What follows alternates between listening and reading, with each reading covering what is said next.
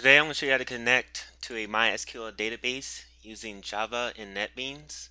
I will also be using PHP MyAdmin to manage my SQL database. First, we're going to create a new project. We're going to select a Java application and it's going to call it YouTube test. Okay, we now have our new workspace. Now I'm going to go to the website mysql.com, downloads, community. I'm going to look for the MySQL connectors, connector J for Java, and I'm going to do platform independent, and we're going to download the zip files archives. We're not going to log in or anything, we're just going to download the actual files. Just download these real quick. To save time, I'm going to drag it to my desktop. I'm going to extract the files. Now the file that we're really looking for, that we're going to use during this programming, is the jar file, MySQL connector jar. Just keep that in mind, we'll use it shortly. Okay, now I will attach that jar file to my project. So I'm going to go back to Netbeans, right click, add jar folder, my desktop, the MySQL folder, MySQL jar file. That's now part of my project, as you see here.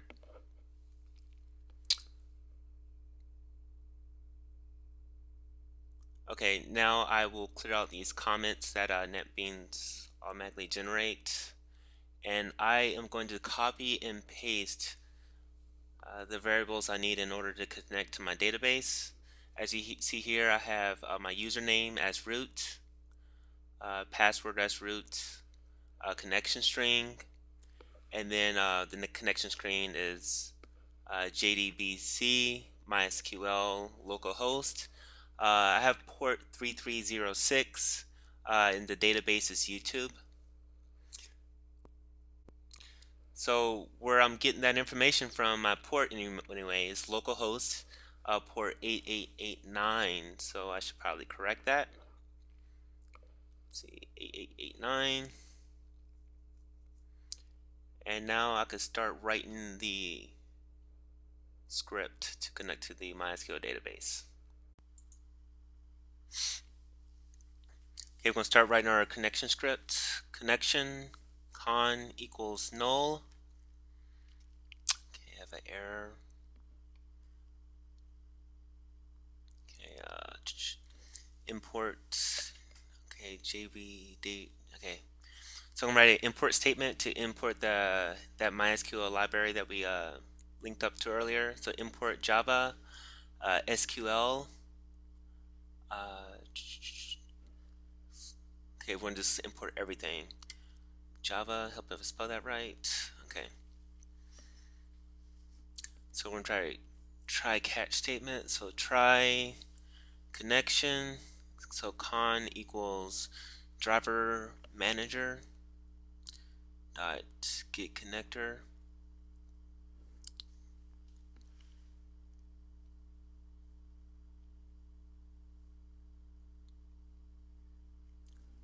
Con string equals username password.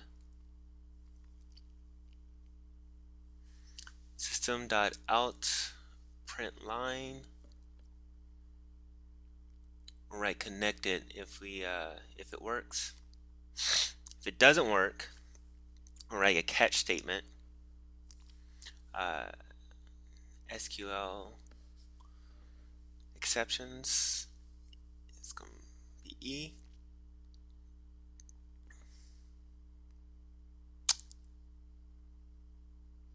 Okay, I spelled that wrong. Systems.error.println. We'll print the E for the exception, and that's if something goes wrong. Okay, let's try to run this, and it looks like it works. Awesome. So now I'm going to go back to PHP MyAdmin. As we see here in the users, there's nothing currently in the database. So we're going to write update statement to input the data. So statement equals stmt equals statement, connection create statement, string fname equals James, string last name equals Brown.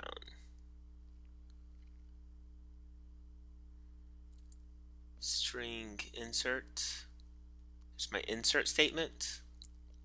So insert into, put in YouTube, one quote parentheses, user for my user table. We'll import the fname statement.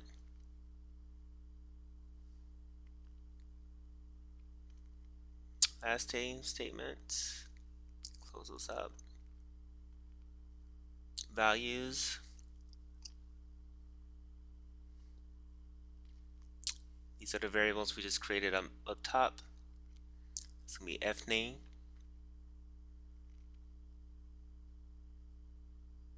last name. Let's see, concatenate.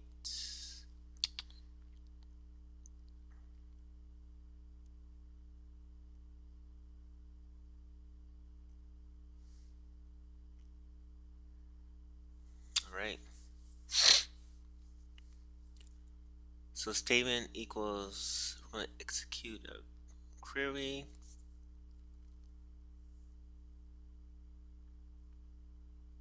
Okay, so this is going to, we're going to update the tables.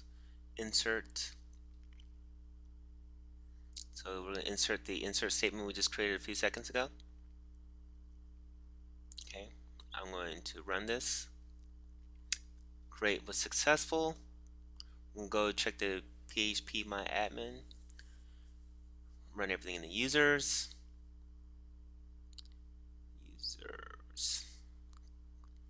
Go. And we have James Brown, which James is probably spelled wrong. Update it right now. I hope this helps. If you have any questions, just let me know.